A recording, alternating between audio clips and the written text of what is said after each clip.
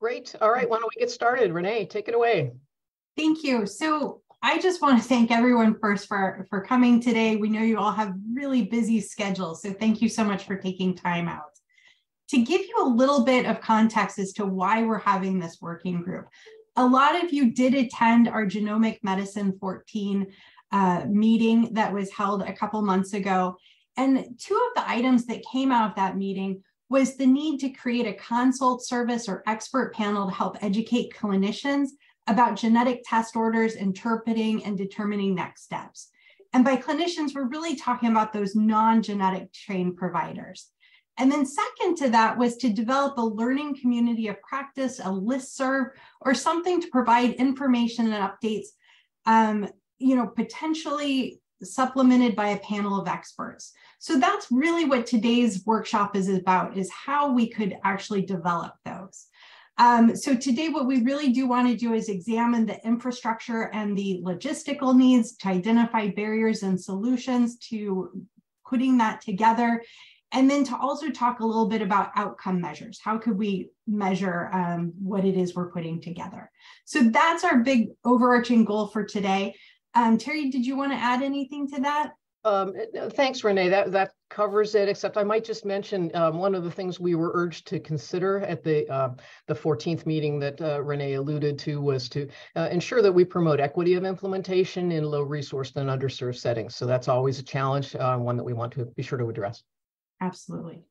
So the way we wanted to start was just if we could introduce each other, and then we'll move really into our discussion. But first, let's start with introductions, and we just want a brief introduction, your name and which institution you're at. So if we could start with Adam. Hi, Adam Buchanan, Chair of the Department of Genomic Health at Geisinger. Next, Rizwan. Rizwan Hamid, Professor of Pediatrics, Clinical and Biochemical Geneticist at Vanderbilt University Medical Center. Leland? I am Leland Hall. I'm a general internist at Mass General Hospital. Muin? And I know I said everyone. I'm Moin Khoury from the CDC Office of Genomics and Precision Public Health. Melinda? Hi, I'm Melinda Massard. I'm a family medicine physician, and I run a primary care precision medicine clinic here at UPMC in Pitt. Howard? Hi, Howard McLeod. I'm medical director for the Geriatric Oncology Consortium and an executive clinical director for precision health for the Intermountain Healthcare System. Carolyn? Hi, I'm Carolyn Menendez. I'm the director of the very new program at the VA through the National Oncology Program called Clinical Cancer Genetics Service. Dan? Hi, I'm Dan Rider at University of Pennsylvania, where I'm chair of the Department of Genetics and chief of clinical genetics divisions in medicine and pediatrics. Nathaniel? Oh, you're on mute. Sorry, Nat Robin. I'm the director of medical genetics at University of Alabama, Birmingham. Todd? I'm everybody, Todd Scorp. I'm here at Indiana University, professor of medicine and the director of the Indiana Institute for Personalized Medicine. Jason? I am a general internist. I practice at the Boston VA, but I'm also involved in genomic medicine activities at Brigham and Women's Hospital. And then Teri? Great. I'm also a general internist, Teri Manolio. I lead the Division of Genomic Medicine. And you, Renee? And I'm Renee Rider. I'm a new program director at NHGRI, and I am a genetic counselor. Okay, so the first session that we wanted to start on was infrastructure, and Teri's going to moderate that. Great, thanks. And what I'd suggest we do, we have 6 items that we want to pick your brains about. And what I thought we would do is, we've got about 50 minutes, so maybe spend 6 or 7 minutes on each of these. And what I'd like to do is kind of go around the virtual room alphabetically and just ask, 3 or 4 people for their input on a given one, and then we can have some discussion. So Adam, that's, forewarning you that you're you that you're up first for types of expertise. So keeping in mind what we're looking at here is setting up and studying, because we are a research institute, a nationwide genomic medicine service. So not traditional genetics, but really the broader genomics results and input. So setting up consultation service to deal with those kinds of things. So Adam, what thoughts do you have on the types of expertise that might need? Well, in addition to the genetics expertise itself, I think a couple other types. So we've gotten a lot of input from our primary care clinician colleagues on implementation into routine care. So the routinization of that information, that's critical here because that touches the breadth of patients over the longitudinal care that you need to provide. The other is some implementation science expertise as well. You know, so many of our attempts in genetics to try to educate our non-genetics colleagues have failed because they haven't fit, and so they, you know, we haven't brought the right sort of expertise to understanding what does fit into the flow of care, and implementation provides some of those tools. Super. No, thank you. Rizwan, do you have thoughts on additional expertise? When you say, Teri, explain when you say additional expertise, what does that mean?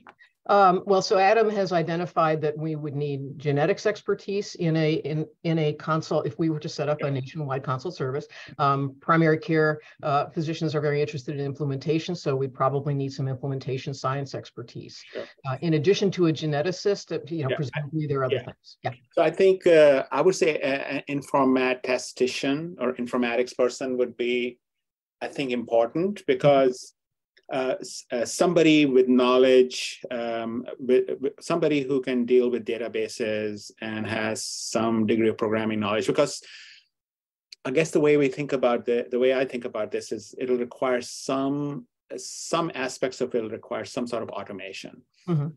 And I think it'll be important because we, as clinicians and as, you know, research scientists, we can come up with a lot of ideas which may sound great on paper, but may not be implementable within a cost structure or within a time frame. So I think those are, in addition to obviously you need clinical geneticists and you need folks with genomic knowledge, whether they're PhD folks and genetic counselors, et cetera, et cetera. But I think those 3-4 types of people. People with data who have clues about, I mean, not clues, but who have expertise in database management, people who are informatics specialists, I think are going to be important. Okay, great, thank you. Leland, so Rizwan alluded to perhaps genetic counselors as well. That hasn't come up yet. What do you think? I mean, I think from the perspective of translating both to generalist clinicians as well as to patients, that's where kind of genetic counselors would be invaluable.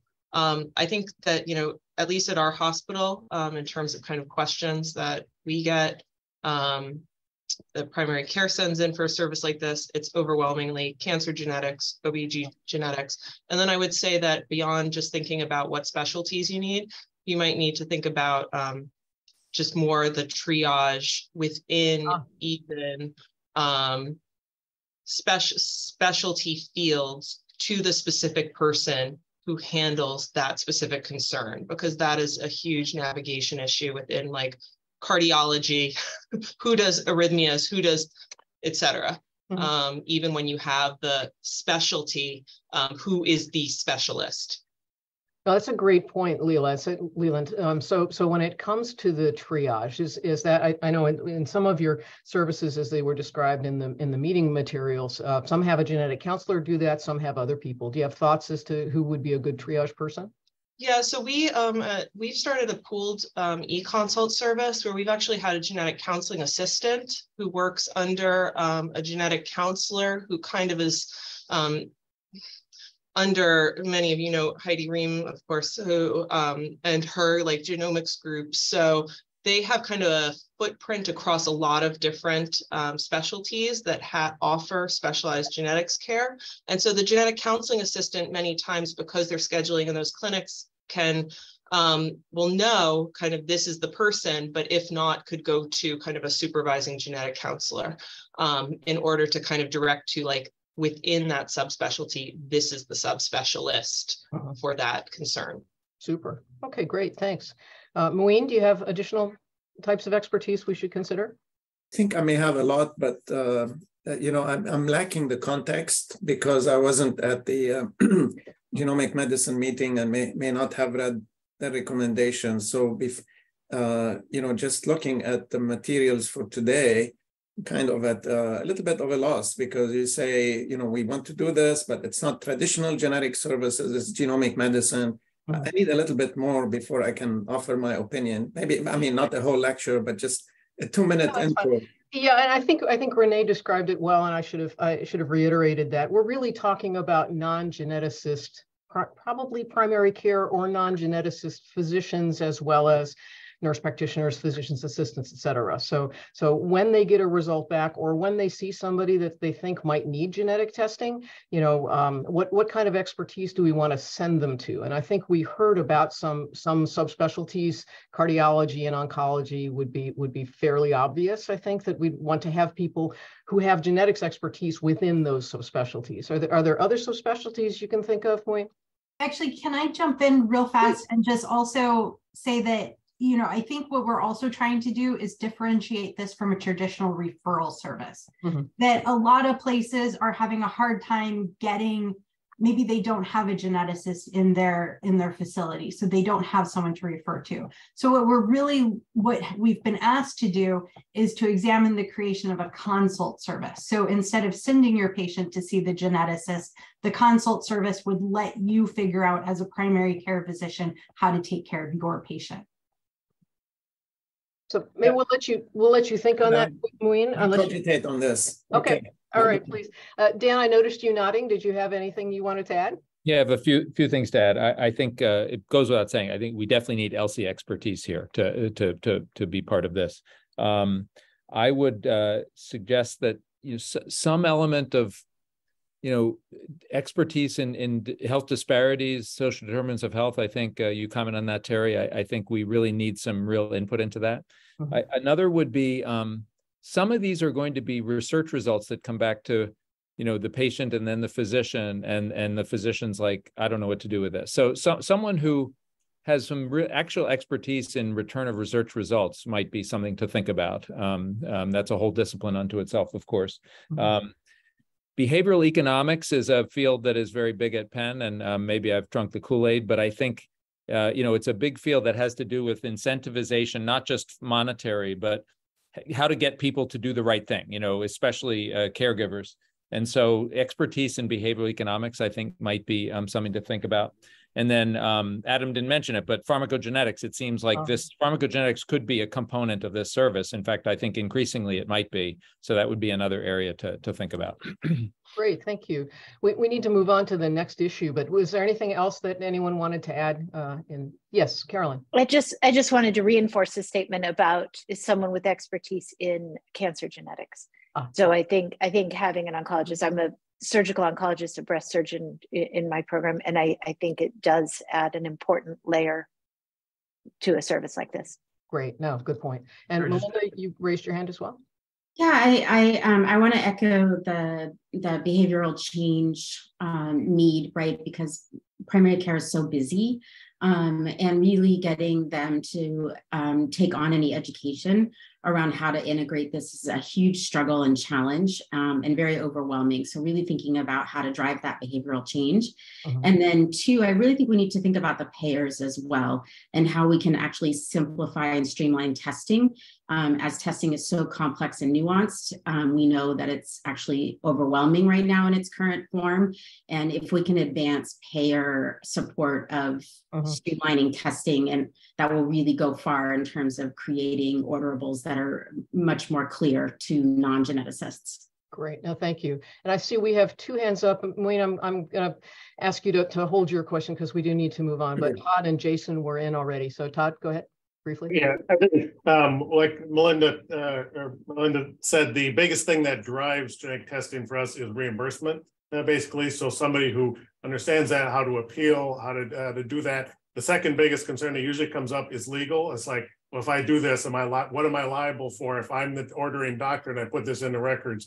So I think legal is some sort of legal advice on that is critical. And then a pharmacist, because it's, and not only for the pharmacogenetics, but also for the other stuff, because what drugs they're on, what drugs they're considering plays into the, the genetic interpretation too. Excellent point. Thanks. Jason, last comment? Yeah, and I would just play off Melinda and Todd's comments. So yeah, we should work with payers to improve the situation, but with the expertise we would need if we were going to stand this up now is someone who can navigate the current insurance system as it is. So when someone calls up and they're uninsured, they'll get different advice and about what kind of services they can get than if they have Medicare or if they've got VA insurance. So someone who knows how to navigate the current system, which is going to be tough on the national level. Yeah, absolutely. Great, thank you. So Moeen, since I sort of surprised you with the last one, would you like to comment on the target audience for these kinds of?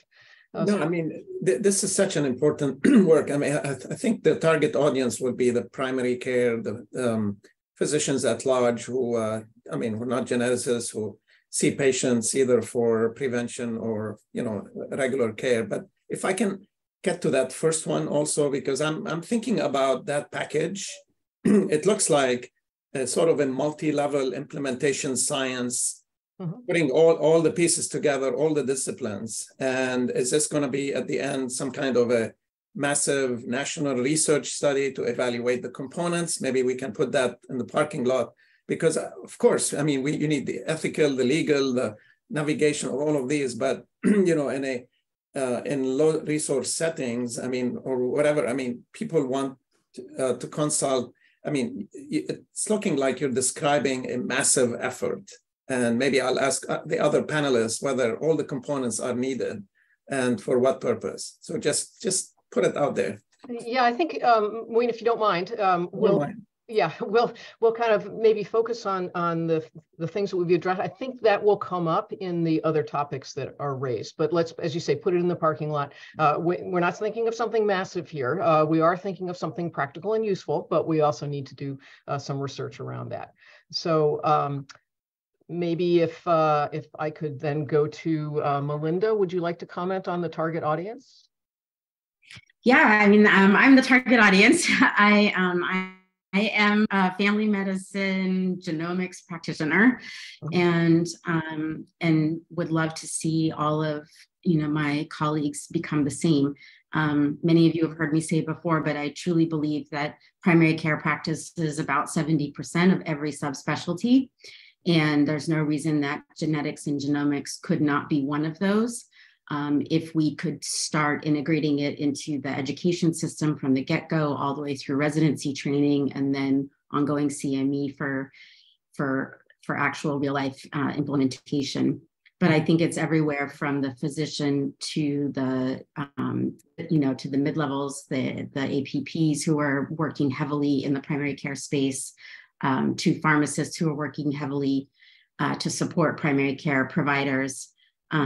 And so I think that really is the target audience, although I will also say I think there are many specialist providers out there who are adopting genomics into their diagnostics, and they too need to become non-genomics practitioners or non-genetics practitioners of genomics and precision medicine. So the audience is quite large.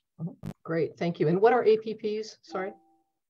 Oh, sorry, advanced practice practitioners. So PAs and nurse practitioners. Oh, I've never heard that. Okay, great. Thank you.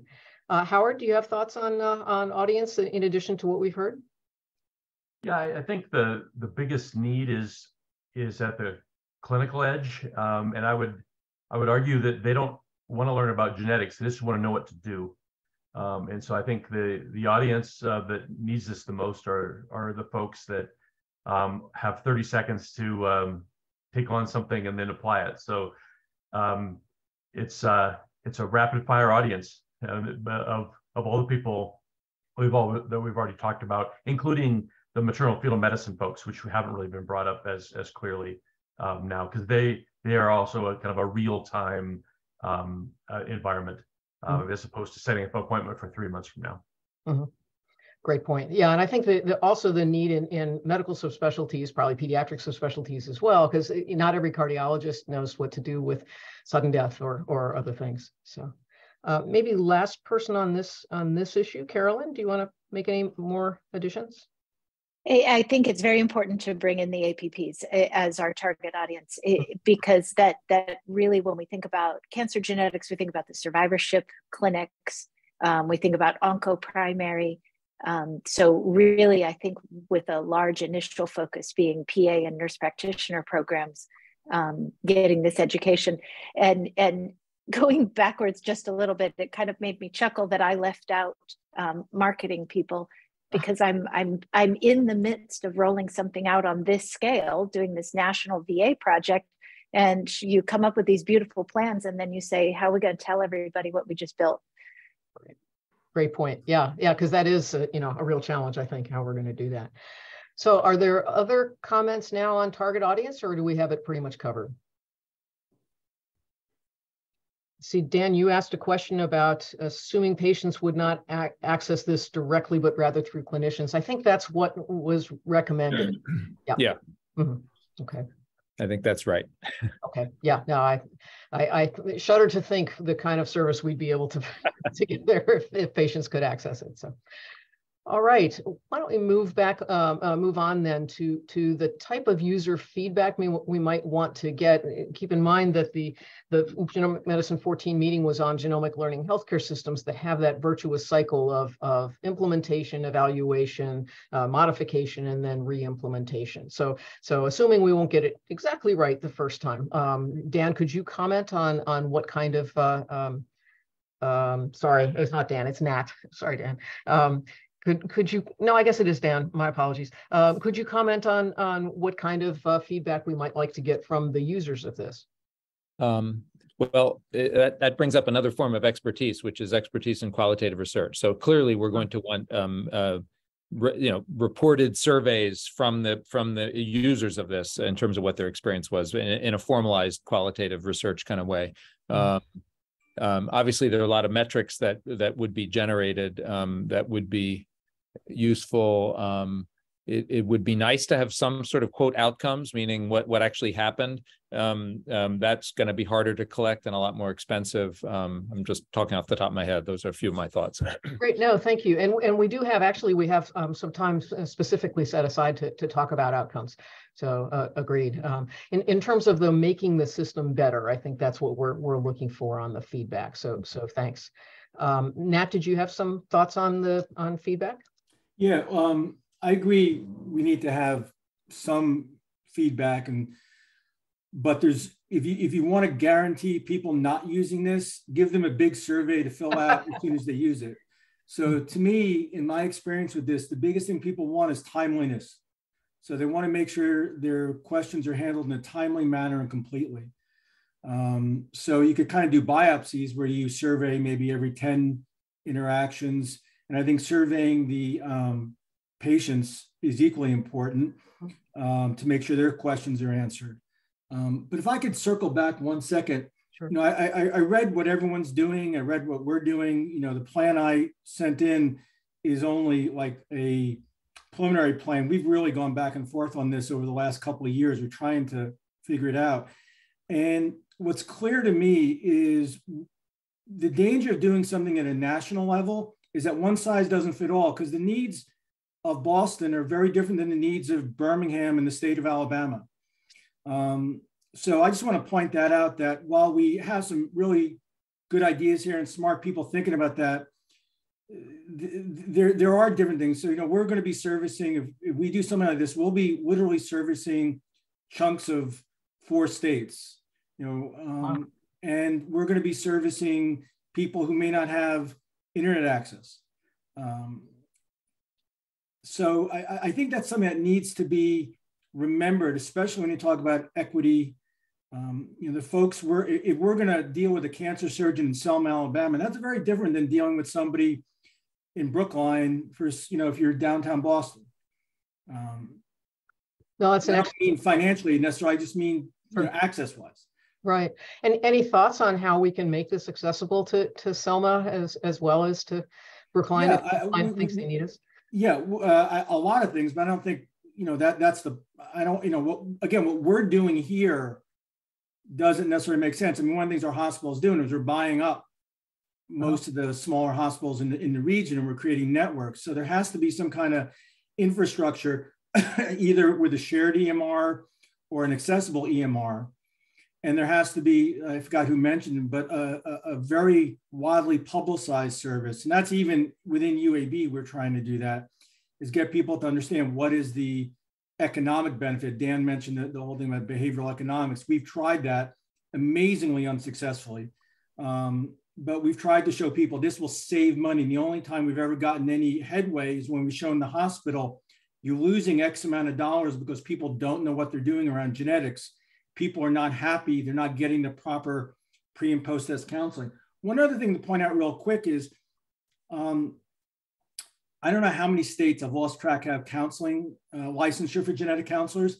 Those states have pretty strict restrictions on who can provide pre and post test counseling. It's within the state. You can't have a primary care provider do it. That violates state genetic counseling laws in many states. It does in Alabama, for example.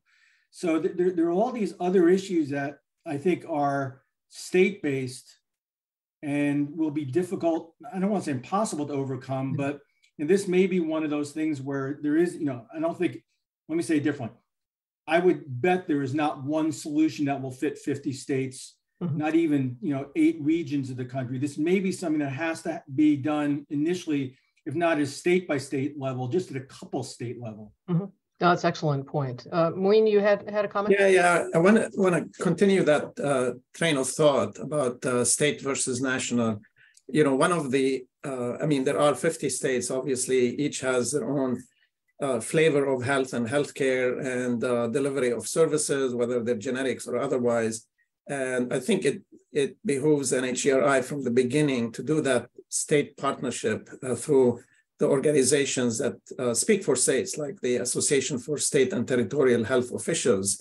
The health officer of each state is kind of in charge of the health of the state. If you can get the buy-in of the state health official, then they can work with the state and local and try to do the equity. Rural areas in Alabama are different than rural areas in Nevada.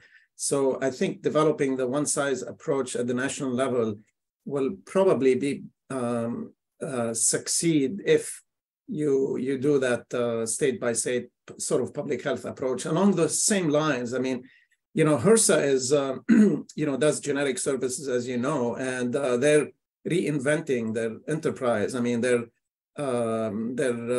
traditional, the regional networks, which are only focused on maternal child health issues. They came down and visited CDC not too long ago, about 2 weeks ago, actually. I had a chat with the new division director, and they're thinking outside the box a little bit. So genomic medicine is not genetic services, as you point out, but that kind of partnership with CDC, HRSA, and then through the states and the regions could be beneficial for such an enterprise, and could complicate it a little bit, but I think longer term success will be more assured. Great. No, that's very helpful. Thank you. I think, Todd, we may shift over to the equitable access, which has come up already, but if you had additional thoughts on access.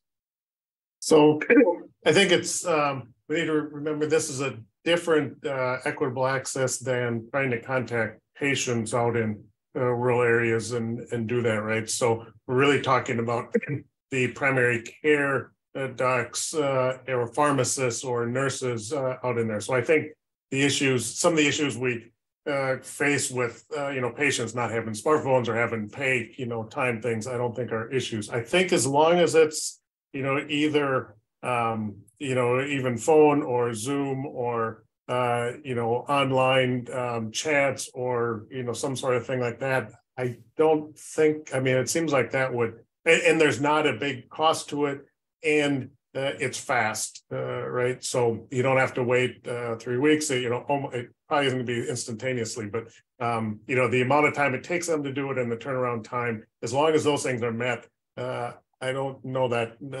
I think those would be key things to make sure that somebody out in the rural Indiana would be able to use it. Super. Now, excellent points about the difference between reaching out to patients versus reaching out to providers. And I think we're focusing really on the providers here. So, Jason, if I could jump in real quick, please, because I think that there's an important point here.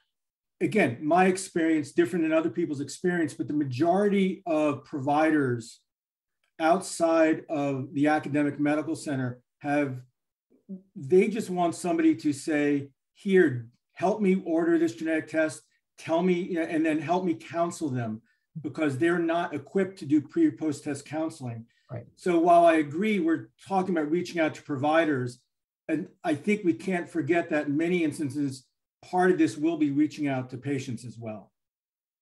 Good point. Good. Jason, did you have additional thoughts on equitable access? No. Well, I'll talk anyway, even if I don't. So I guess by the fact, by the premise that we're already talking about patients who have some amount of access, right? They've made it to a clinician. The clinician now has a question about whether there's a role for genomic medicine in their healthcare. So already the patient has already passed that first hurdle, which is a big one, to access medical care. And now they're at the point where a clinician can actually formulate the question. I still think that the question then, when this provider is then calling up this service or accessing this service, a lot of the impact on whether the patient has equitable access will be how knowledgeable this expert consultant on the phone this hotline is about how to get that particular patient in their particular social circumstances connected to the right test. And if they're uninsured, what is the answer to that question? And so I still come back to kind of being able to navigate the real world where the rubber meets the road. What lab do we send this patient to? Kind of questions, and who's going to pay for that? Mm-hmm. And someone at the national level who can know the answers to that is going to require someone who's very resourceful. Genetic counselors actually, as a profession, are very resourceful. So they actually might be very well positioned to answer those kind of questions. Mm-hmm. But it's going to take that kind of expertise. Great. No, excellent point. Thank you. Leland? I mean, I think that, I was originally envisioning that this is a centralized service, right? But I think really more and more, what we might be thinking about is genetic counselor navigators who can, go to a clinic or have a region that they rotate through to provide kind of on the ground care. Who are your patients who you're concerned about? Maybe those patients have been on the back burner for a while because you don't know how to navigate for them, or they have, and then also you avoid maybe some of the, on an equity standpoint, if somebody writes in the chart, well, get 6-month breast MRIs, and those aren't covered for that patient from an e-consult, and you're like, well, I can't follow through on that recommendation, then who's on the hook for that, from the provider standpoint? So maybe having that conversation kind of upfront rather than all electronically. Mm-hmm. No, excellent point. Adam? In thinking about where to target both development and evaluation, we can also think about some underserved communities and specifically federally qualified health centers, and looking to get down into those places and make sure that we're hearing what the key issues are there. That gets us a little bit closer to Jason's point about actually getting to the patients who may not have those regular interactions with the health system. So I think we want to be really deliberate about where to focus the development efforts and then where to think about the evaluation piece as well. Mm-hmm. Super. No, thank you. So maybe we can move on then to something that has come up a little bit in terms of licensing and liability. I don't know, Adam, if you want to pick up on that topic. So there are certainly cross-state line licensure issues in, well, all of medicine, really. And it's, when you talk about genetic counseling, it is complicated by the variability in which states have licensure and which don't, and what the rules are under each state's medical board. That said, there are groups that have solved for that pretty well, including some of the telehealth companies. And so, they solve it by having individuals who have, they've got kind of a combination of a licensure that ends up covering the country. So taking a similar approach with a consult service could help to solve some of that. Great point. Thank you. And I think after Adam, we have Rizwan. Go ahead. So I think I will go back to what Nat was saying earlier. I think, and that actually brings in the licensure issue. I think the solution to this, while NHGRI sets a overall guiding principles and provide support, the solution to this would be at a state level or regional level, because it is just impossible for a central organization to know what the insurance rules are. At a state level, for example, at Vanderbilt, I can provide counseling to folks in Kentucky, Carolinas, Georgias, because we get to see patients from there. And so I think the solution to this has to be driven by state or regional levels. I think one thing I would just point out is that, talking about diversity and equity, part of what we encounter is that some populations in states are reluctant to interact with big medical centers, right? So, I mean, many times policies are driven by big, medical centers like Vanderbilt and stuff. So one way to kind of bypass that issue is look at how the state newborn screening program was set up, right? We don't, for example, we at Vanderbilt provide newborn counseling or advice about, hey, this test is, what do I need to do, right? So there's a framework set up, and we actually have people reaching out to us from community hospitals, individual pediatrician, family practitioners, nurse practitioner, because they feel comfortable with the way the system is set up at a state level. It's not like a Vanderbilt, it's like a state of Tennessee newborn screening program, which is set by the Genetic Advisory Committee. So I've always wondered, if we were going to do that, whether that's the way to do that. Maybe there's a state genomics advisory committee which sets up the system and empowers let's say in Tennessee, there are 3 major medical centers who provide the newborn screening coverage, something similar to that. So then you are, for example, at Vanderbilt, I'm responsible for Middle Tennessee. I know all the insurance rules there. I can actually tell the physician what to do, what will be covered. I know my own state Medicaid, Medicare rules. So I think that is... Yeah, no, that's very helpful. Rizwan, sorry to interrupt you. I want to be sure to give others a chance as well. And Muin, you've had your hand up for a bit. Yeah, I just want to continue that discussion because it looks like I want to continue down that state rabbit hole. There is a way, if we take newborn screening as an example, where state and national have interacted successfully. I mean, newborn screening panels were, sort of the Wild West for many, many years until the advisory committee came in, set some standards, have the recommended universal screening panel, and it got things organized. The implementation of genomics in practice may require something like this. It's not a state-run program like newborn screening where all the blood spots go to the state labs for testing, but because of the intricacies and the differentiation among states with vis-a-vis practice, vis-a-vis billing and what's covered and not, something like this could actually benefit not just the consult service per se, which is kind of a narrow perspective here, which we're talking about, but could facilitate the whole implementation pathways for genomic medicine in general. Now, how you go about doing it can become highly politicized. Advisory committees take forever. They're not easy to set up, but we can work to try to help you do that, Teri. It's a way of thinking, at least. Thank you. No, that's very helpful. Thank you. Maybe any last comments on the issues related to liability and licensing? Adam? Just really quickly that if we're not practicing medicine and we're curbside consulting, as it were, then that may have relieved some of the licensure concerns. Yeah, I would just say we have this sort of system going in our institution. We're trying that at Vanderbilt institution level. And I think we were told by our legal department that, yes, if you give advice, if you give an opinion to another provider, you don't have that high a bar about liability. I think the liability becomes the issue if you're directly giving advice to a patient. Great. Okay, no, that's good to know. So just in our last little while, sustainability is always an issue with genetic and genomic services. I saw in some of the materials that some of you bill your practice basically for providing these. Do you have some thoughts? And I guess we're up to Leland. Some thoughts on how one would sustain something like this?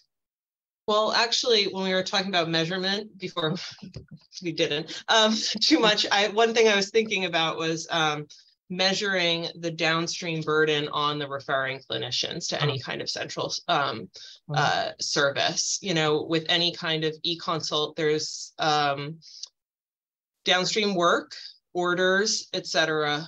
And so considering that as part of the evaluation, I think would be important. Okay, great, thank you. Now, can I pin you down a little bit on sustainability? I think that directly impacts sustainability because if you lead to a bunch of work that is, and I think that's also where, as Dan mentioned, the qualitative data and really getting probably rich qualitative data in terms of kind of what is happening, not only for the patients, but also the referring clinicians and or genetic counselors in like a navigator program, and how would be invaluable. Great, thank you. Howard. Yeah, I think once we quantitated how many surgeon slots were opened up and how many drugs were now able to be prescribed in oncology, the things changed a lot, because you now are basically, genetics becomes a physician extender or a surgeon extender, which doesn't sound as glamorous as a geneticist, but is where, as far as the dollars go, a surgeon in the OR or a surgeon seeing a new patient has higher value than a surgeon seeing a return patient or something that is less well reimbursed. So that's been a lot of the dirty secret part. Is it's going top of license to different folks, and there, if you quantitate that, you can pay for the program. Wow, great, thank you. Melinda and Carolyn have their hands up. So Melinda. Yeah, I think that it's important because historically a lot of these services have been uncompensated, and in particularly genetic counseling, and I think it's really important that it actually is a billable service, and that these dollars are captured for sustainability. I think it's absolutely critical that the genetic counselors become billable providers to be able to support any kind of program such as this growing across the country in any region.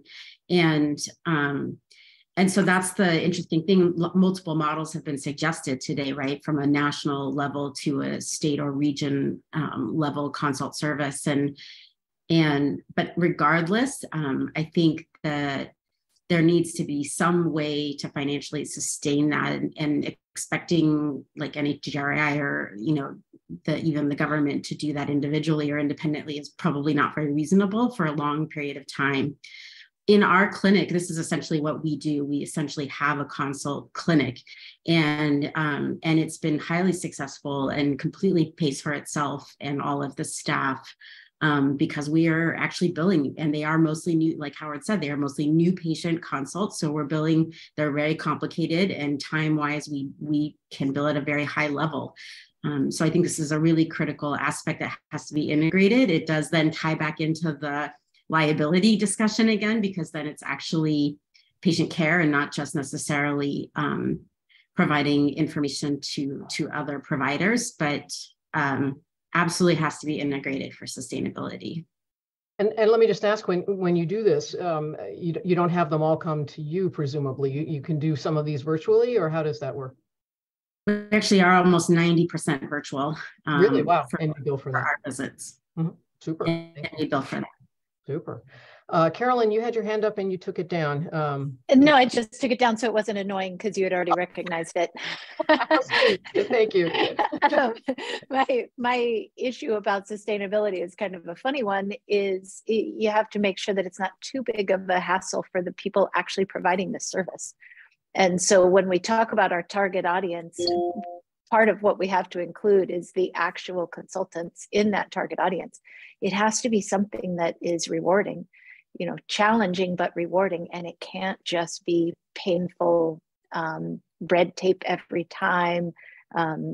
So it has to be vetted enough to where it's an experience that your actual providers want to continue to provide as a sustainable service. I've had problem in multidisciplinary conferences and patient care where you're just constantly losing the providers because it's too long a block of their time and too big a pain in the butt.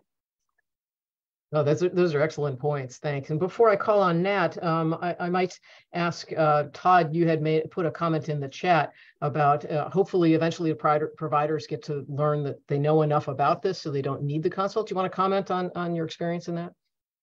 Yeah, I think, you know, we've like in some of the pharmacogenetic stuff here, eventually once the providers start using it, and they no longer need to consult us anymore. And so then it's just self-sustaining. They just do it as part of their practice now. I think that would be part of the goal. That said, then I think the consult service, there's always going to be new things coming down the road, right? So then it could move from stuff that maybe today needs a consult, you know, a couple of years from now, maybe that now everybody knows how to do that, and they move on to some new other things. So that's sort of the idea. So the sustainability part becomes essentially an education.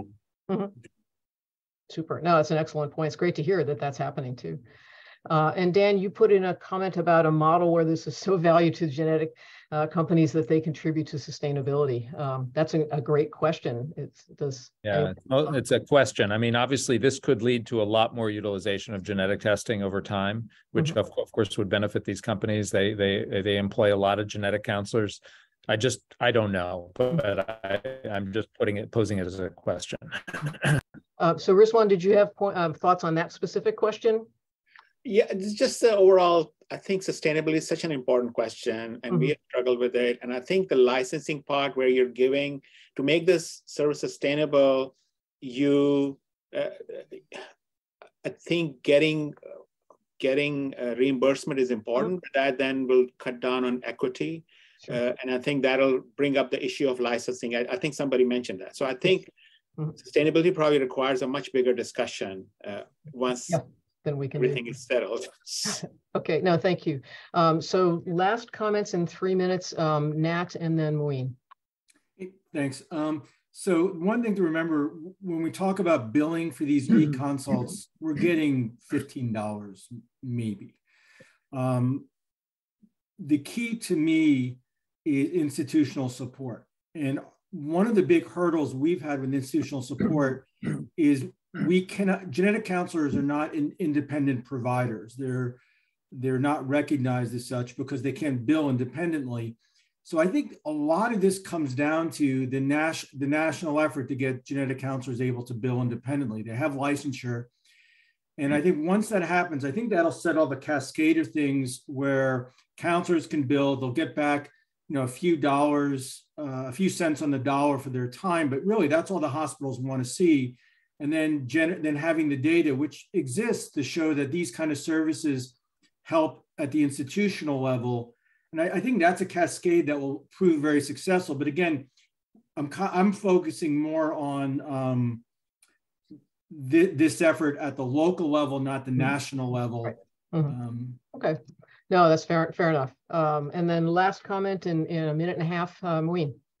Okay, so sustainability really depends on the ability of the initial setup to show impact in terms of whether or not the right diagnosis or the right prevention or the right treatment or the better health outcomes can be measured. So this could be highly influence the way you set it up, which services you would focus on. And I would, of course, favor the idea of focusing on those services that what I call tier one, meaning that there are accepted evidences of clinical validity and utility, so that, at least in that domain, you can begin to make an impact if you focus the initial offering that way.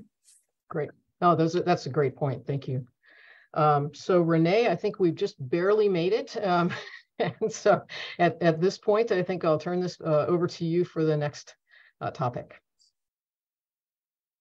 Okay, perfect. Now, I know that Adam is going to be leaving soon, so I did want to introduce a new panelist who is going to take over for him when he leaves. William, can you promote Cassidy to a panelist? So while he's doing that, did someone? No. Okay. So anyway, so we're going to be having a new panelist. Her name is Cassidy. Before we move on, though, it looks like we have one hand raised. Moon, did you have a question before we move on? Or is that just an old hand? Okay. Sorry, that was an old hand. Sorry. That's fine. Cassidy, could you just take 1 second to introduce yourself to the group? Sure. Hi, everyone. I'm Cassidy Kaleda. I'm a genetic counselor at Geisinger. I work directly with Adam Buchanan, and one of my roles at Geisinger is as co-chair of the Genetic Counseling Professional Council. This is a chartered group internal to Geisinger that is directly responsible for the recruitment, retention, education, and professional development of our genetic counselors and genetic counseling assistants. Okay, thank you so much. So our next section is, assuming that we have a working consult service, the other topic that we were asked to address through the meeting was coming up with a way to curate advice for recurring questions. So like, we get the same question about BRCA1 a lot. Is there a way to document that so that people can go and look for those answers? Examples of models are the ClinGen survey, or ClinGen, or the NCCN guidelines, or CPIC. So let's start with, are there any of those types of models that you guys think would be useful? And I will start with Jason. I hope so. I can't name any off the top of my head, but the immediate analogy that came to mind was, nurse triage lines. So this is outside genetics, but things that are very common and can be protocolized in essentially a phone script. Someone on the phone and maybe this is a genetic counselor or even a genetic counselor assistant, or someone who can be trained in a phone script to really help get maybe 90% of the work done. I would defer to genetic counselor colleagues for whether such kind of rubrics exist and how to get things. Is there a BRCA1 phone script? There seems like there should be. Okay, next let's go to Adam. So the maintenance of content is a big issue here. You can think about a learning activity at ChatGPT that keeps up with those BRCA associated answers or something like that. But that's always the big challenge here for anybody that's trying to build clinical decision support like this. Somebody has to keep the information up to date and also has to put it in a place where clinicians are accustomed to looking for it. We have built things in the past that nobody's paid attention to because we didn't put them in a way that they could be easily accessed and didn't fit into the flow of care. So, Up to Date, for example, is accessible through the electronic health record. Physicians go there when they have a question. So we should think about looking to tie into existing places that are normally part of a physician's workflow and that don't require them to go lots of different places. Nate, did you have anything to add? I'm not sure really. I know there are standard resources out there, but no, I'm going to just pass on this one. That's fine. Okay, let's go down to Leland. Well, I think that this comes down to, also maybe it's a knowledge gap, but also we're talking about personalized medicine, right? And so people want to feel like, even if they may think they know the answer to a question, is that answer appropriate then for that patient, right? And so sometimes this may not be about a gap in knowledge, but more about reassurance for that person. And so I think thinking about addressing, even if that's just a pat on the back saying, you're right. So I think that, simplified methods of, saying you're right, good for you, whether that's a phone triage or a message, like good, Or I think also just we've talked about training, and I think there's been a talk about training like the next generation in genomic medicine. But I think really in general for our training, we know that across medicine, we need to shift towards being a consumer of up-to-date information as opposed and using that information effectively, as opposed to potentially memorizing information that's going to change. And genomics is no different from the rest of medicine. So I'd encourage thinking about it that way. Melinda? Yeah, I think that is a really great point. And I think that's the biggest challenge with any curated database at this point, right? Is just that knowledge is constantly evolving, literally daily in this space. But I also agree that we really need to think about leveraging resources that exist already, like UpToDate, right? And utilizing the current workflow of practitioners. And even clinical decision support embedded right directly in the electronic health record itself. So really at point of care, clinicians can access what they need in that second, and then be able to access larger information or trigger a consult later after that clinical interaction. So I think this is a really big challenge. I like the resources that folks have already suggested. But I also think we don't want to keep building new resources. We should leverage things that are in existence. Carolyn. That final point is exactly what I was going to say. Is I've been on the NCCN panel for the last 5 years, and I know how hard we work to keep that up to date. And I know that the minute it's published, it's already out of date. And I know that last year we added a recommendation for an annual follow-up clinic. So I'm on the HBOC Genetics and Genomics panel, because examples like PALB2, everything changed. Yesterday, we gave you good advice, but it was wrong. Today, we need to tell you to consider removing your tubes and ovaries. So I would strongly encourage leveraging resources that are there, being a great source that has links to places that are very carefully maintained, and strongly discourage trying to recreate that. It's a big effort that's out of date the minute you're done. Cassidy, do you have anything to add? Yes, so beyond just thinking about these models for providers, I also think it's important to build in that education and communication piece as well. So, thinking about success of providing presentations back to a group of providers and taking those NCCN guidelines, for example, and applying them to some case presentations to help make all of the information tangible would be an additional resource that we could build in. Okay. Howard. One of my favorite things that's been said so far was by Leland, and that was around the idea that someone has your back. What we've found is that we create a consult service. It's rarely used, but it's one of the most popular things we do. And that doesn't make sense, except the idea that someone is available to have your back allows you to make decisions that you're wondering about. And you think but now you can go forward. And, if nothing else, if we could do that nationally, if anybody who wants to do something and thinks they know the right thing knows that somebody has their back, that would push things forward faster than a fancy database. And so I love that she said that. So I want to say it a different way another time. Okay. Todd.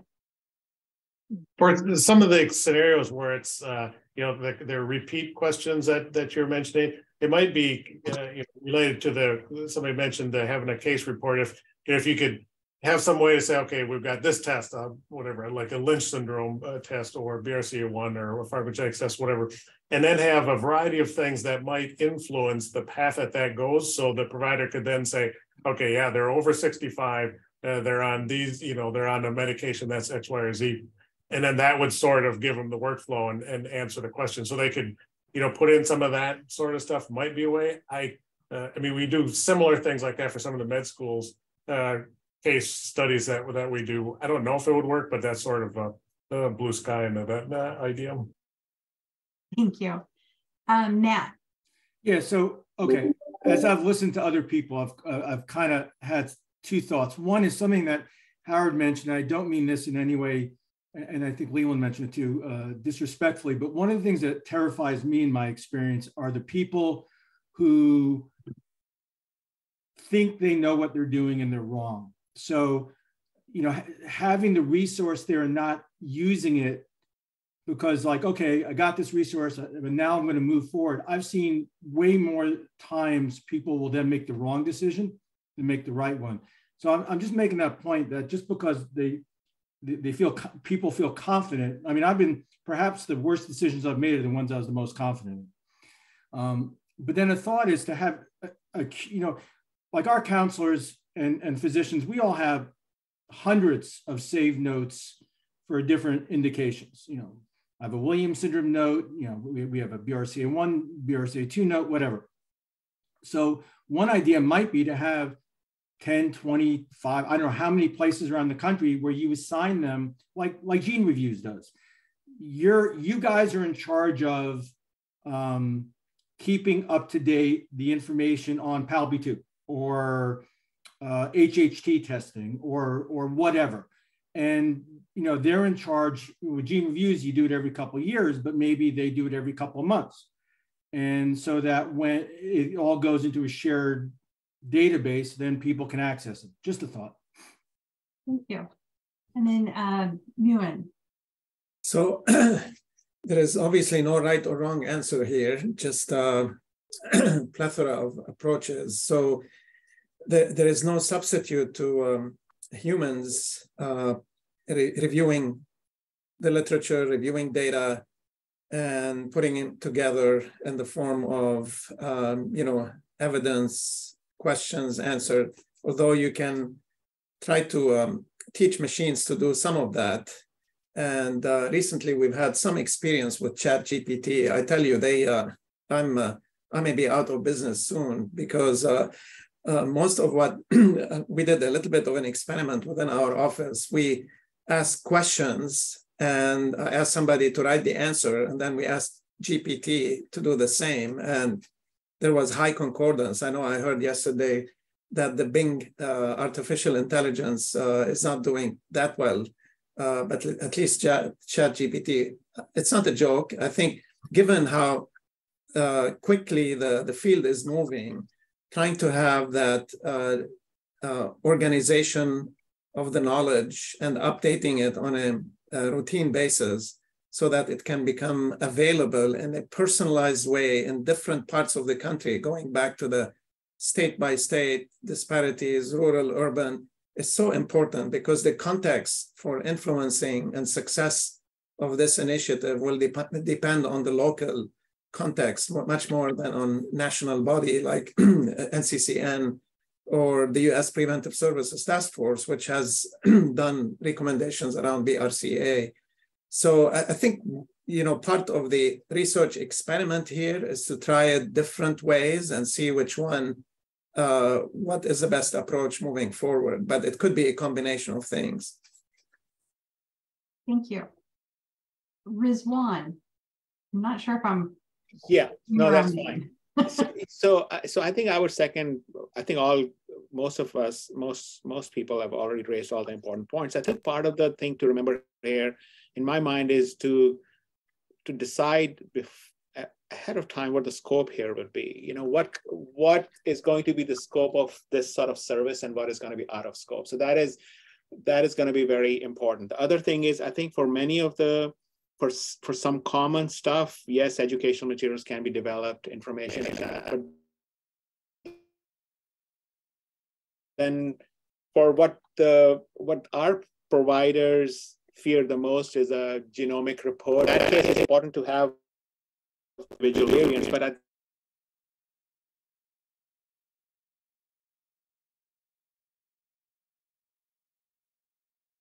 think again, why is to find more clarity, whether that's more additional clinical work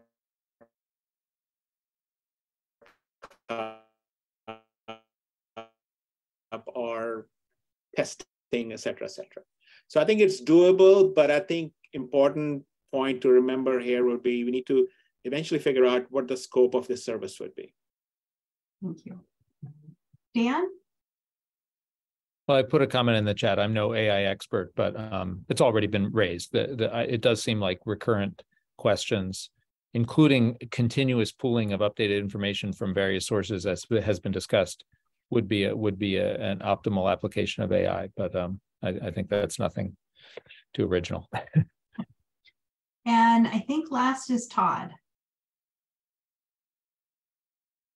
Yeah, I don't think I have any additional stuff to add to it. Okay.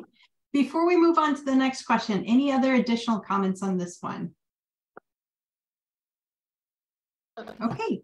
So then our next question in the section was that we were really trying to look for limitations in the existing sources and possible solutions. We've kind of gone over some of them, but are there any specific limitations that you would like to point out and give possible solutions to?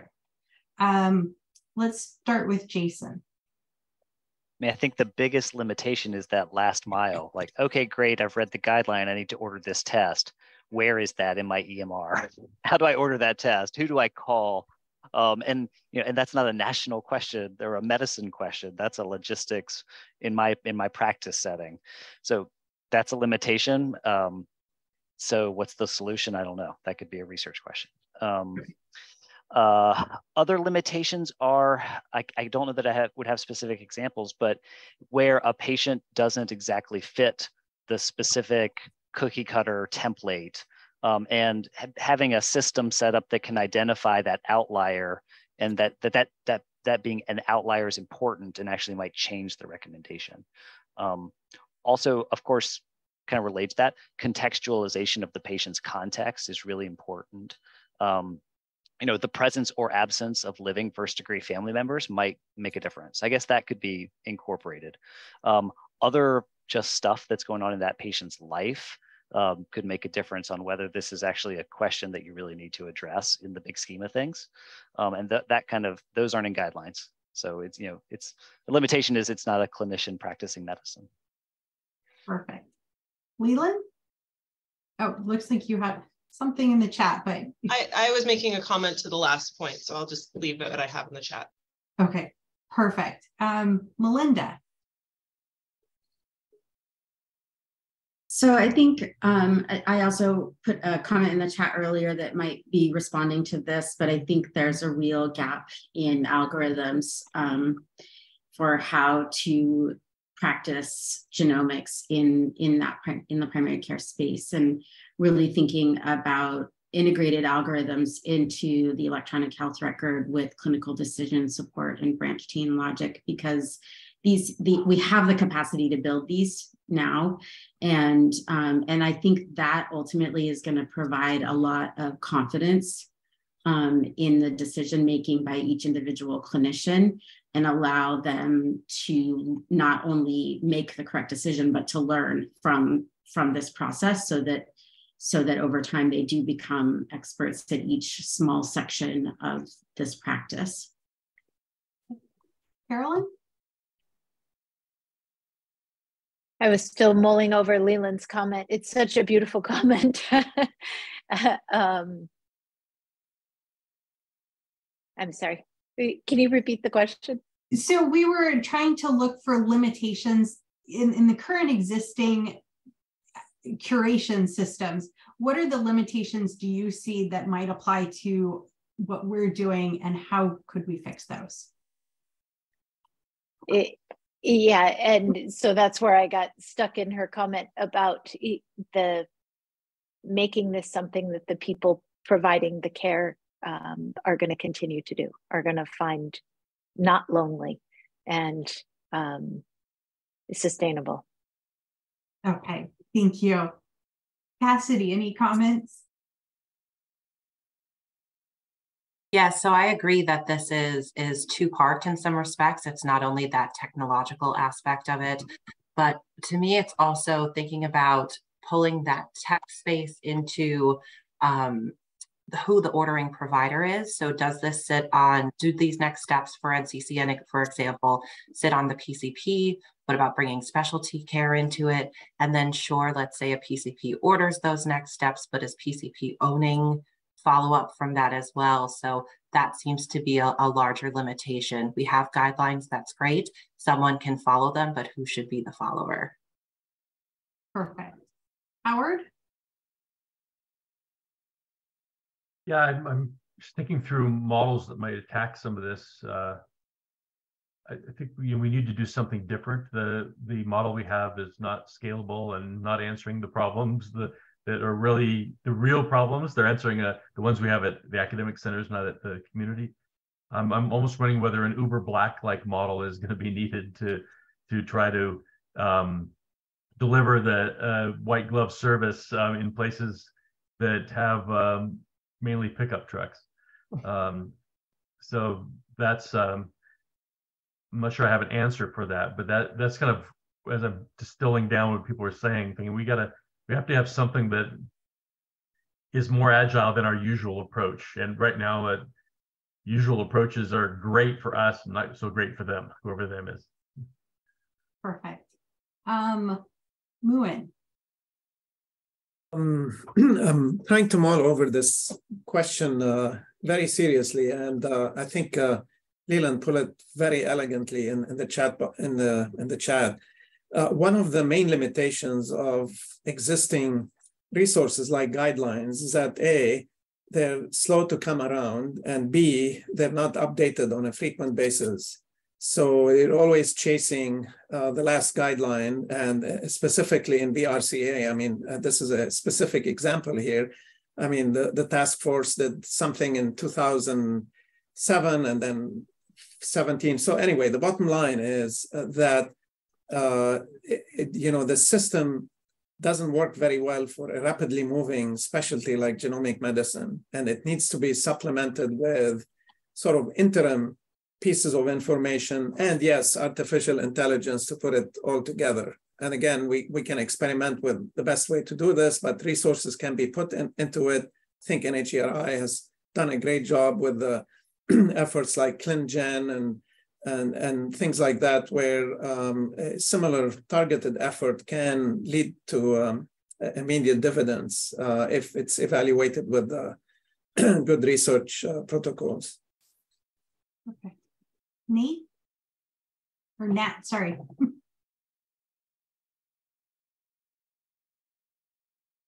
I'm on mute again. Can you rephrase the question, or because I'm having trouble with really kind of wrapping my head around it. Right. So what we're talking about now is, if we have a consult service, rather than having people consult continually on the same questions, is there a way that we could create an expert panel or somehow curate that advice so that, if you answer it for patient X, it'll be available so that patient, the provider for Y and Z can just see it and maybe not have to go through the consult service again? Yeah. So, it's like when you go to an online, shopping site and, they have frequently asked questions. And I'm sure, especially the younger generation is more likely to be able to search that and get information from it than, somebody my age who, just wants to talk to somebody. So, creating that kind of database where if something's been asked and answered properly, they can just click on it, makes a lot of sense. But the thing I keep getting back to is buy-in from other people, buy-in from the community. And that's not really what you're asking about, but I'm just struggling. Like, I'm imagining the difficulty we've had at our own, academic institution. UAB is a pretty reasonable academic institution, not to mention the community. And I'm just trying to imagine this thing on scale. And I think somebody said this comment really earlier. I think the most important thing we should be looking at is a PR firm. How to, if we're going to try something like this, there has to be some kind of way to publicize it and show the benefit to people. But that's kind of an aside. Thank you. Dan? Yeah, I don't know if this is directly answering the question you just posed the way you phrased it, but I've been thinking about this service in terms of providing the upfront, advice around genetic testing. So for the primary care physician, should this patient be tested? What panel should I use? What company might run that panel? At the end of the day, it seems like one of the big blocks is what's my patient going to have to pay out of pocket? Are they going to be hit with a bill? The kinds of things that those of us have counselors, the counselors help us figure that out, or the GCAs. But how does this service help the physician in the community, get to the point where they feel comfortable ordering a panel without placing a big bill on the patient? I think it seems to me, from my perspective, that's a big block that I'm not sure I know how to overcome. So are you saying that something, we put together genetic advice all the time. Would it be helpful to put together advice surrounding the non-tangibles like payment and what stuff? Here's a list of all the providers and the labs, and if you're with this insurance, then these are the ones to pick, that kind of thing. Definitely. That's exactly what I'm saying. Something very, very specific around this patient has this insurance or is on Medicaid, and here's the company that you should use for this panel, and here's what they're going to get charged out of pocket. And exactly. I don't know if others agree, but that's my perspective. So clinical support tools for ordering in ways. Okay. Leland? I think that's an interesting comment. I think, given the diversity of our healthcare system, though, I would almost envision the opposite, which would be an office hours with a genetic counselor and genetic counseling assistant who comes in and over lunch is like, okay, I had these patients over the past, that are kind of bothering me on my panel, or runs a report of their patients and says, hey, all of these people qualify for BRCA testing. Let's do it together and let's place it together. This is how you're going to get it back. And this is the support you're going to have. And we'll come back in 6 weeks and help you with that.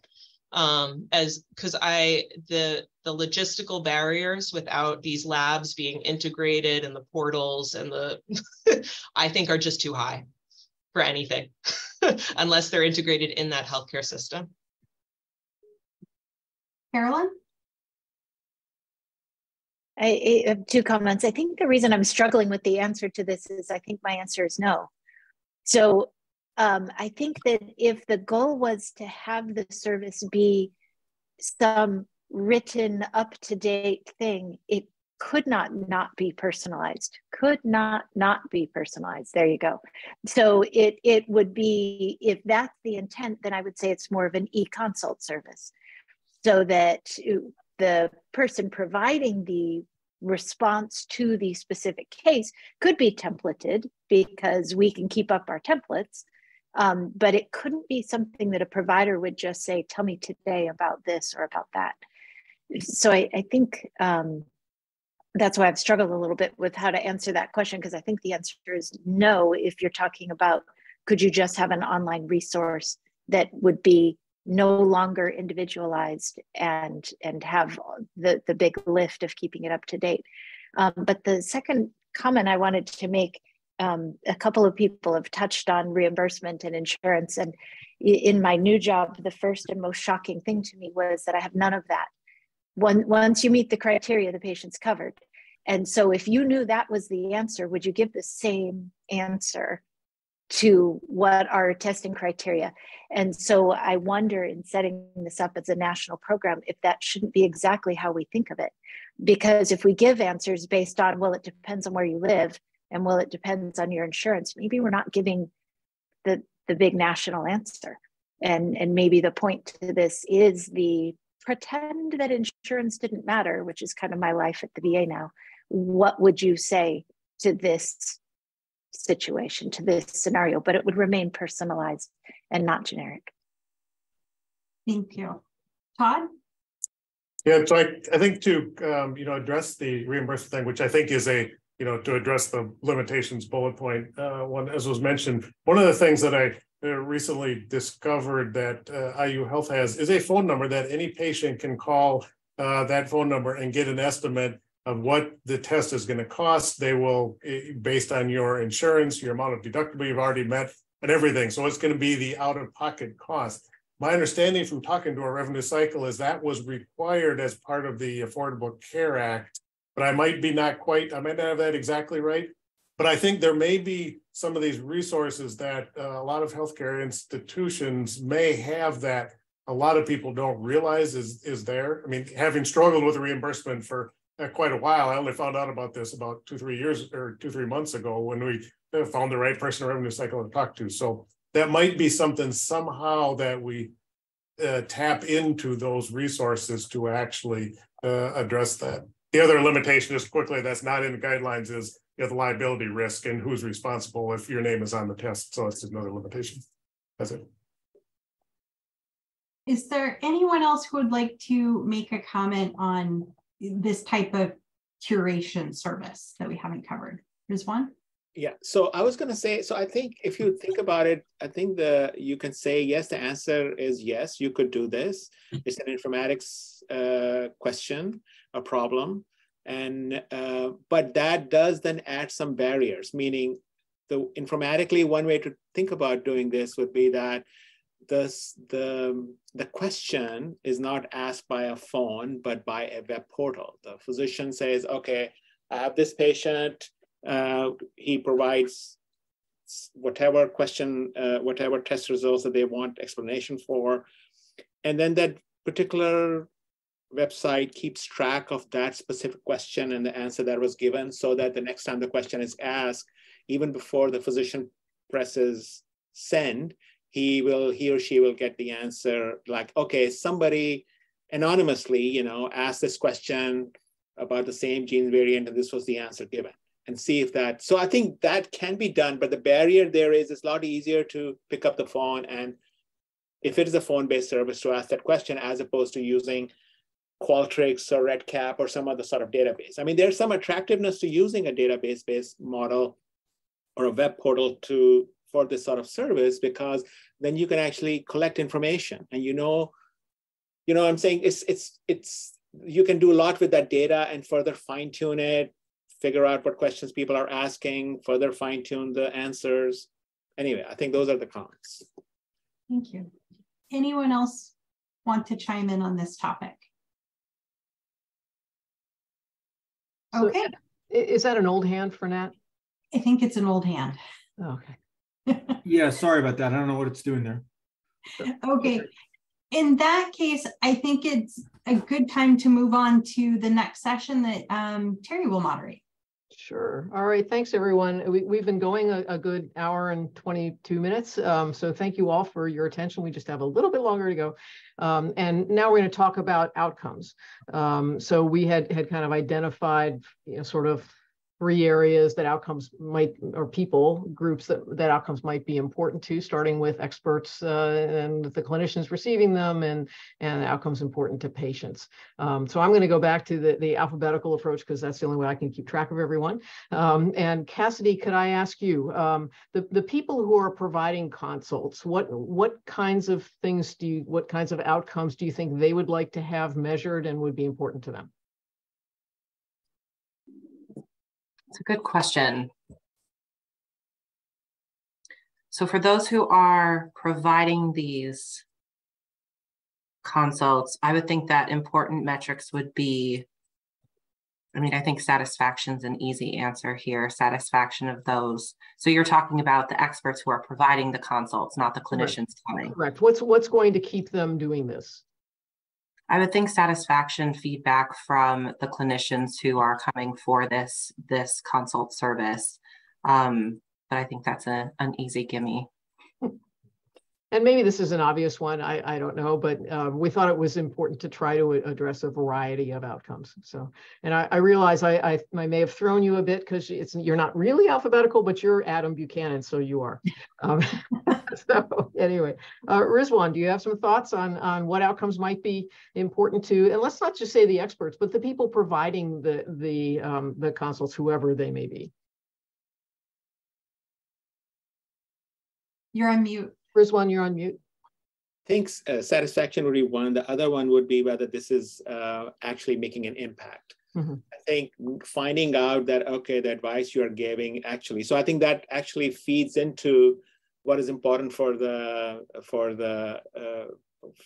person who's getting the advice. Are they making an impact in either cost reduction, patient outcome, patient satisfaction?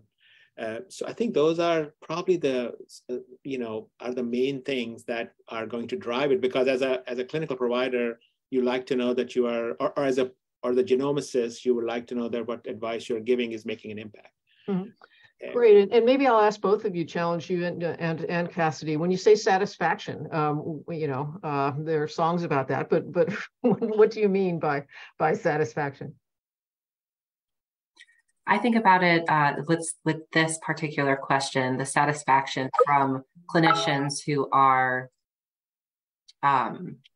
approaching this consult service, that they continue to come back for further input. And so they're satisfied with the information they've received previously, so that they're coming back for additional input as they need. Okay. I think satisfaction means that the physician on the other end found that useful, that information.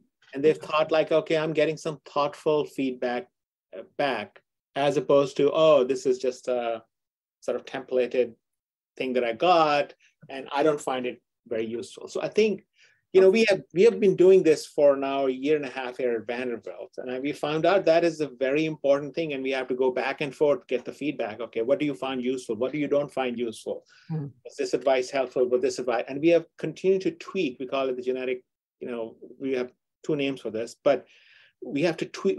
We've been tweaking it all along, every month, figuring out what our customer wants from us. And that is very important, because if you're not providing what they want from us, they stop using us. Okay, no, that makes perfect sense.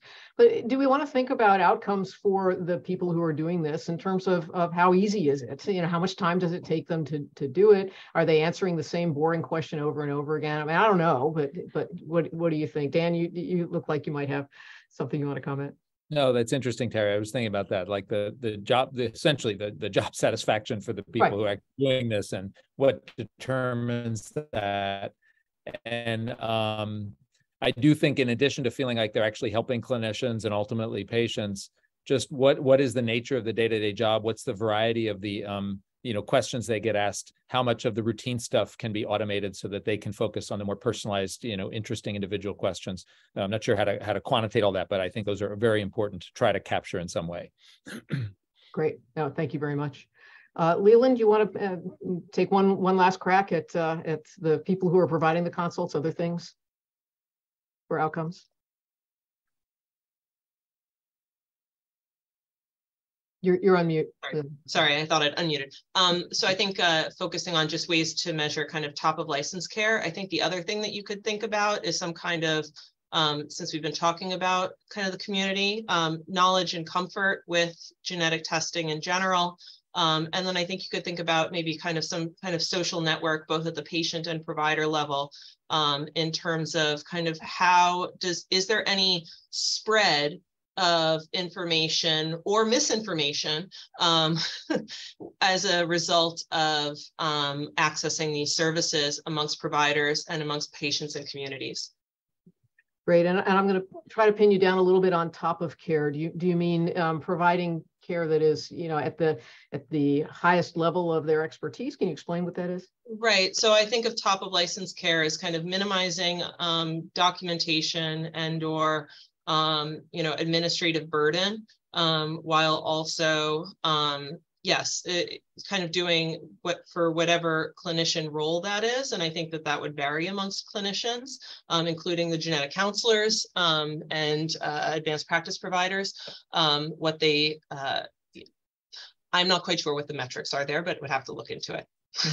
Okay, no, fair enough. And we have two comments. Nat, go ahead. People have given some really good comments. I'm kind of going to go in a slightly different direction. Is when I talk to people who get these calls, and myself included, when they're not reimbursed or recognized or included in your time, they are a huge pain in the butt.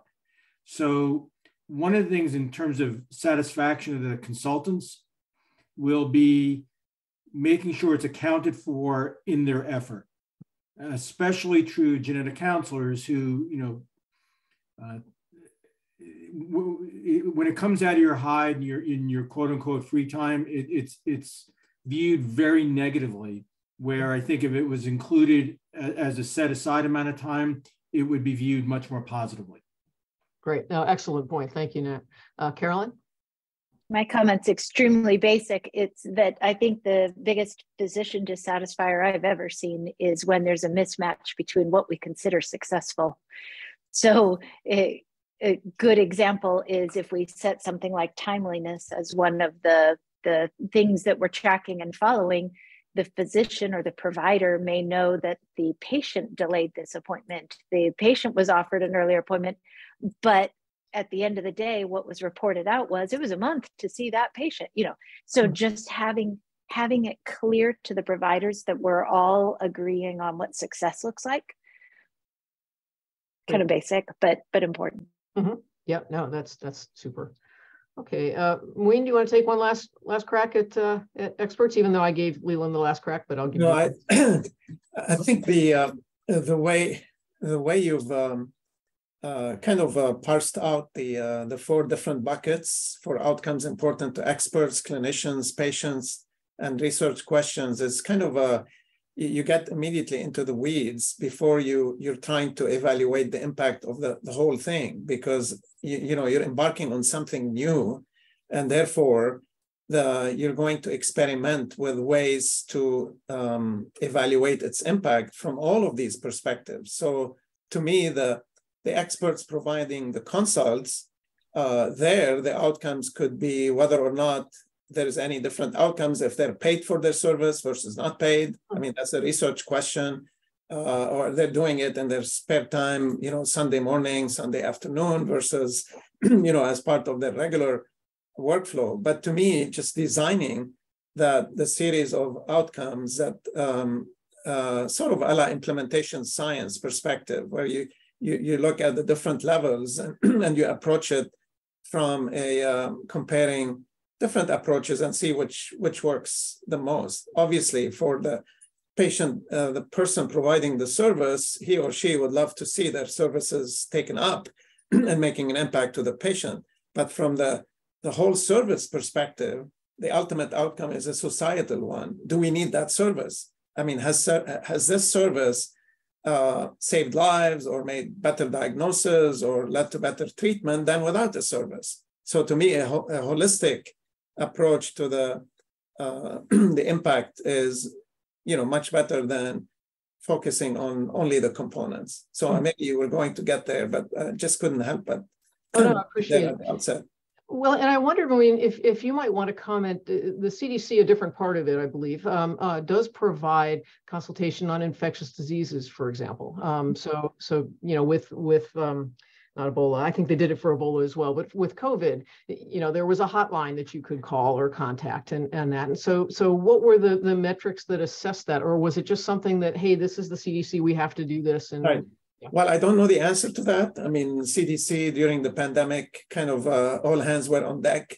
And obviously, in a fast-moving pandemic situation, the evaluation metrics tend to be a little bit different than something you do more carefully. Mm-hmm. So in this case, I think the infectious disease consults may not be the right comparison to something like this, but you have the luxury of designing something at the outset and evaluating it. But I can check to see if the whatever CDC did during the pandemic made a difference. But from my perspective, it doesn't matter. CDC gets beaten up no matter what.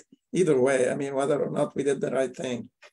Sure, but I think you do have experience, or that part of the CDC has experience with what measures they've tried and have been useless, or whatever. And so maybe if you could put us in contact with the folks who might. Yeah, that would be, because I'm unaware, and maybe others of you are aware of anything quite like what we're thinking of doing, other than this CDC model. Does anyone know of as a practicing clinician, I can't think of a place that I can just sort of call up and say, hey, tell me what to do with a GI bleed or whatever it might be. So Leland just put in VA. VA. I was going to say the same Essential thing. Genomics Telemedicine Consult.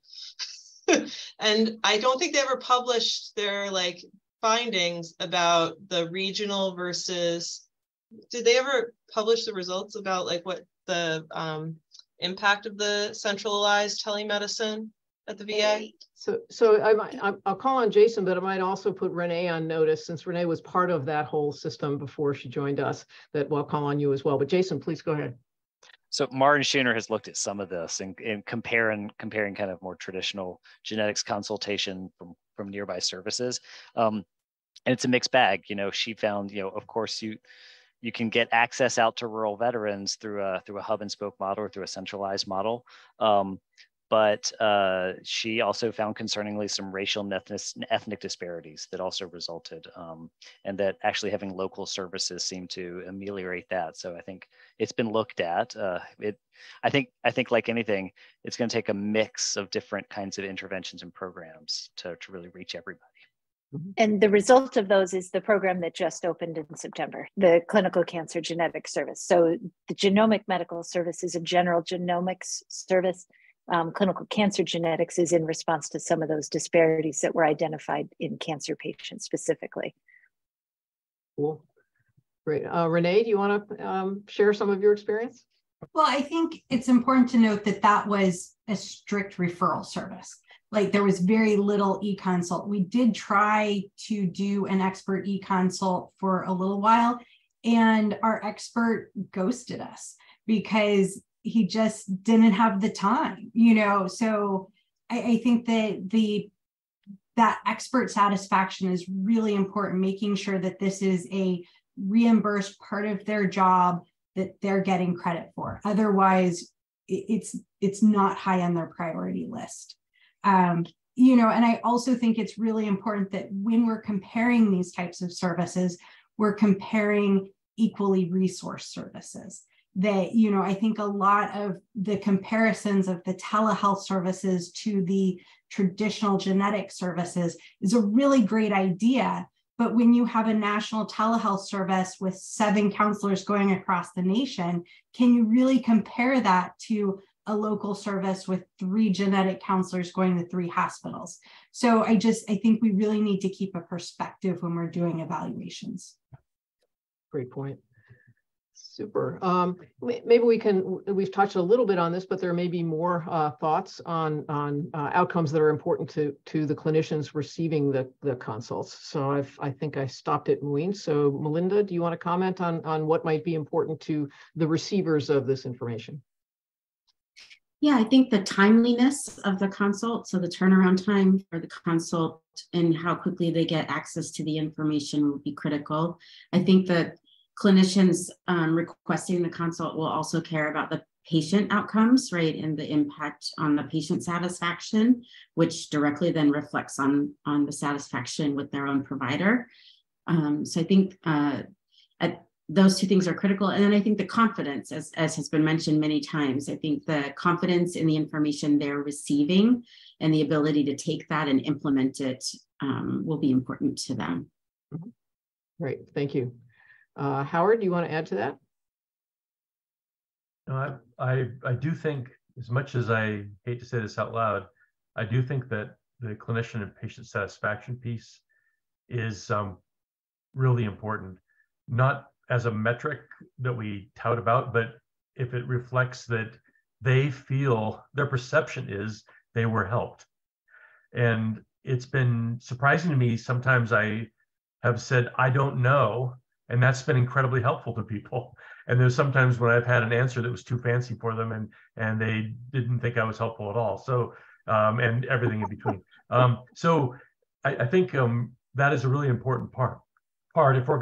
If our ultimate goal is for genomics to be normal and just part of medicine, we have to be going and using those metrics to help guide us.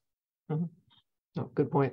And Melinda did put in the chat, the volume for the service will be massive. I mean, we would hope. I worry that you put something like this together and nobody comes, but it can't be small or part-time. And I would agree, as it grows, we probably do need to make it larger and larger depending on the demand. So thanks for that point.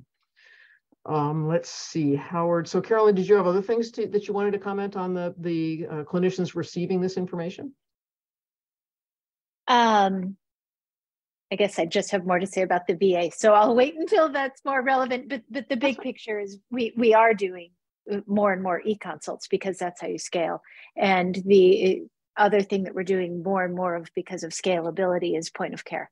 So job one was getting education to the providers and getting the nitty-gritty nuts and bolts of how do I order this test. That's the end of the day, is what button do I click?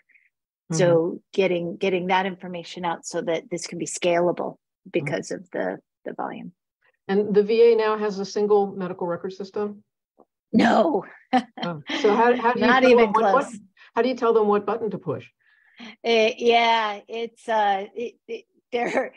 there are a lot of talks going on right now about this. There are two ways to write the lab order in your local system, and there is one way to write the order for the portal that'll be covered by the National Precision Oncology Program.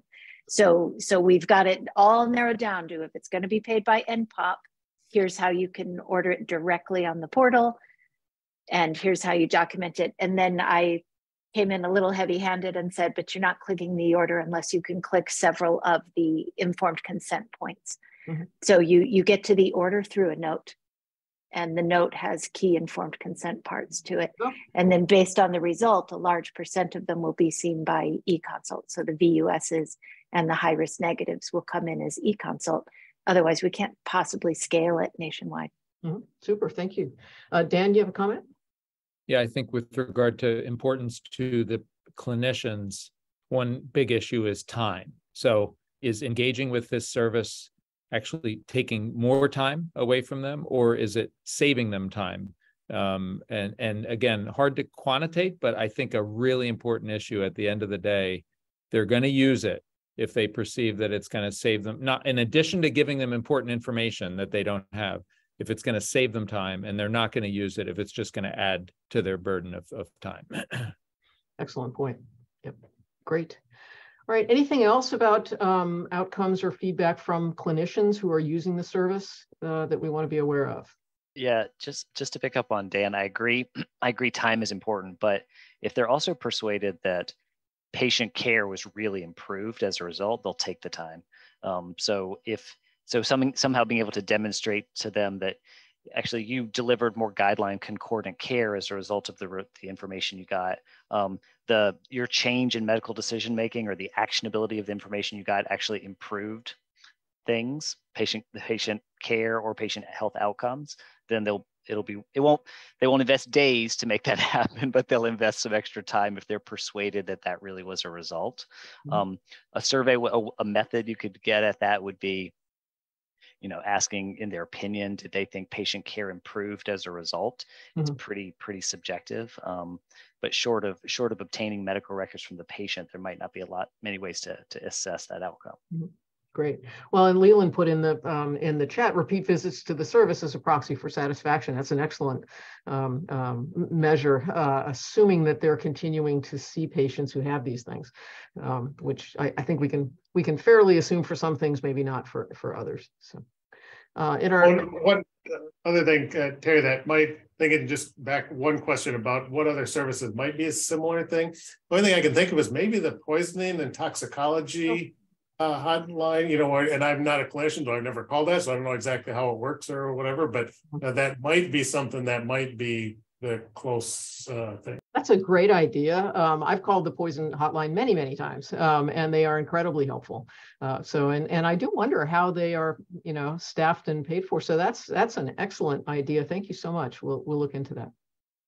I would add too, just to wrap together a few things that were said about the clinicians, not only looking at their confidence, but the impact of whether or not they feel more empowered, but then the marketability aspect of this as well. Are clinicians who utilize this service talking to other clinicians who then pick up on this service as well? And do we have frequent flyers who continue to come back to it because they find a lot of value in it?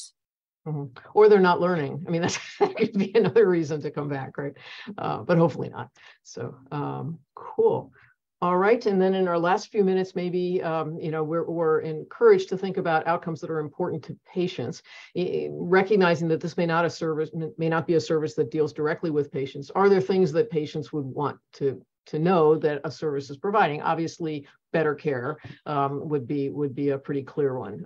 But I'm wondering, where did I leave off? I think with Nat. So Todd, do you have thoughts in terms of what kinds of things we'd want for patients?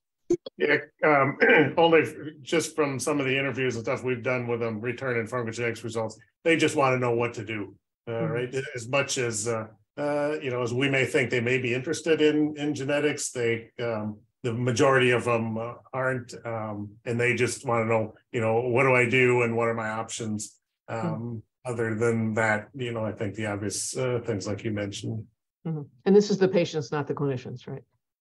Correct. Yep. It's the definitely the patient. So we've done probably now 50 or 75 interviews of patients that we've returned pharmacogenetics results to, and it's the thing. It's typically just I just want to know what to do. Right. I don't care about all the other things. So. I don't want to learn Mendelian genetics. Just tell me what to do. Great. All right, Melinda, you had a comment?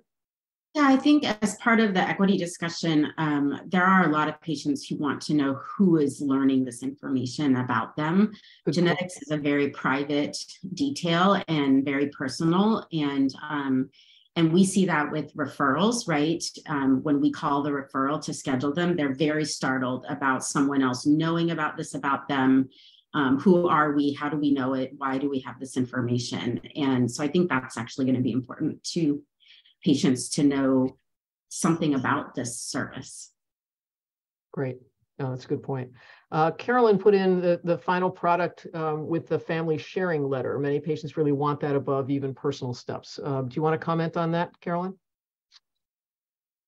Just that, in what do patients consider a successful visit? Virtually every genetics visit, and again, I do cancer, but virtually every genetics visit, they won't let you even try to stop until you've talked about implications to their family. Really? Okay. Oh, yeah. Good point. Yeah, good. Great. Other thoughts of what might be important to patients? I think downstream healthcare utilization and costs that they face, if they experience those as a result of any referrals made. And then I think you could also think about the impact beyond just family members on the general community. You could consider doing some kind of social network analysis or asking about whether patients, made any changes based or shared these results with other community members. Great idea. Super.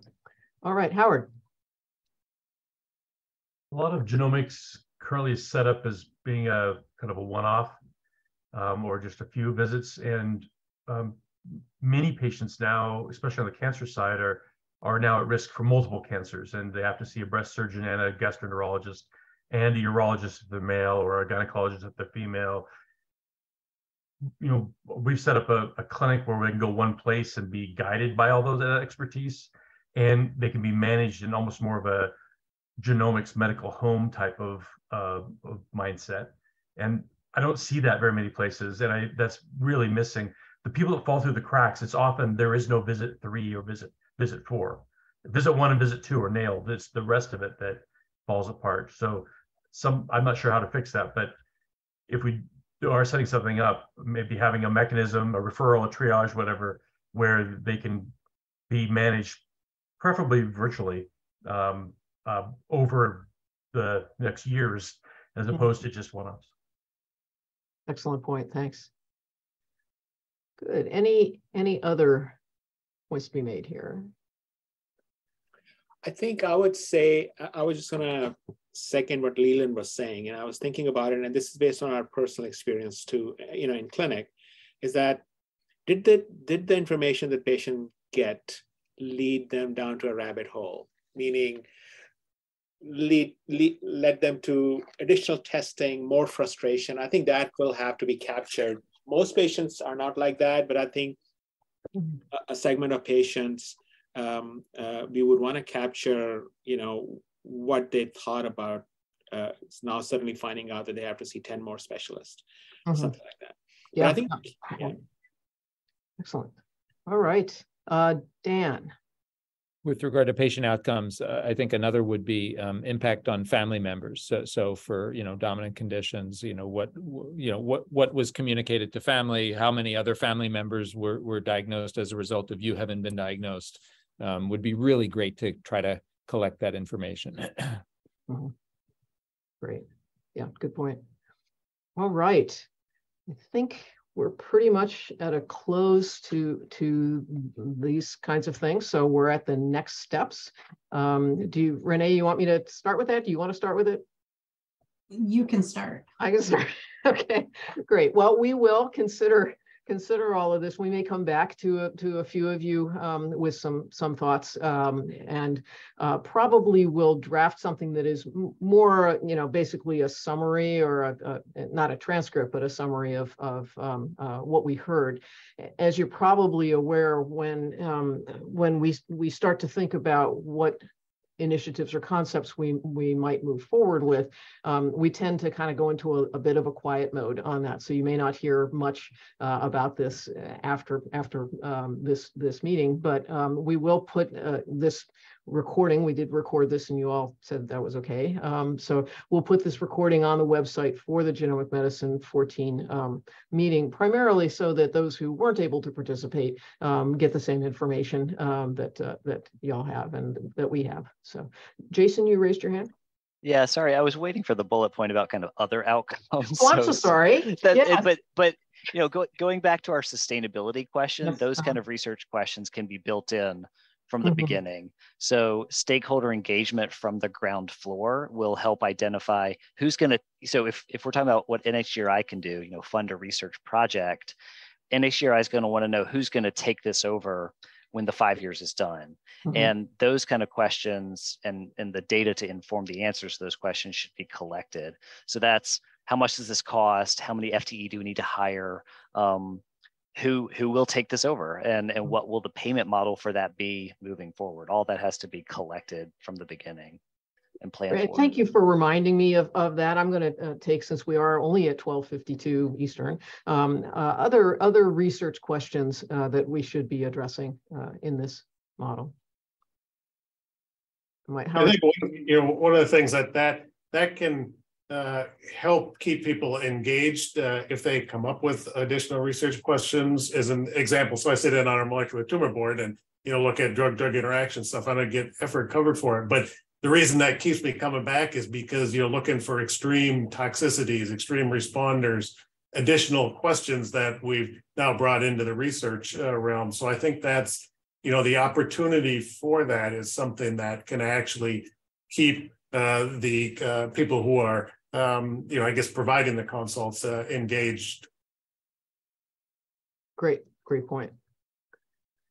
Howard, you have your hand up. It's probably an old hand, but I'm going to ask you anyway. What thoughts you might have on research questions around this? The first question is, how do I get the hand to turn off a little? Right. I think the thing that's emerging in genetics and in this area is just the pleiotropic nature of the results. And I hinted at it with the need for a BRCA2 patient to be followed up by a bunch of different specialists. The same is going to be true. The same is already true with pharmacogenomics. Same is going to be true with some of the polygenic risk scores, because if you order one, you're really going to get 20 or however many that company does it, because it's the same platform. So research on how does one handle lots of information when you just wanted a little is kind of going in. And because we get stuff we didn't ask for. You might be looking for something and you find a leave-for-me. Well, you're glad you found it, but that's not what you're looking for. So I'm not sure what the right question is, but that's an area that needs to be tackled more systematically. Right now, it's just kind of everybody's winging it. Great point. Yep. Super. And I see Jason suggesting impact on health equity will also be a critical outcome. I would agree. And I believe we had from Melinda, how does this fit into a larger phased approach to fully integrating genomics into primary care? Yep, thank you. That's a good one. Other research questions? And this may be one you want to give a little thought to, maybe once you see the summary in that, and you know where to find us. We're always available and interested in what kinds of research gaps there are and how we can contribute to filling them. So I think with that, we might be able to give you a few minutes back. Renee, did you want to make some closing comments? No, I mean, I just wanted to thank all of you for spending the past 2 hours with us. This has been incredibly helpful, and we thank you for your time and your expertise. Great. So thanks a lot. Really appreciate it. Thank you all. Bye now. Bye, everybody.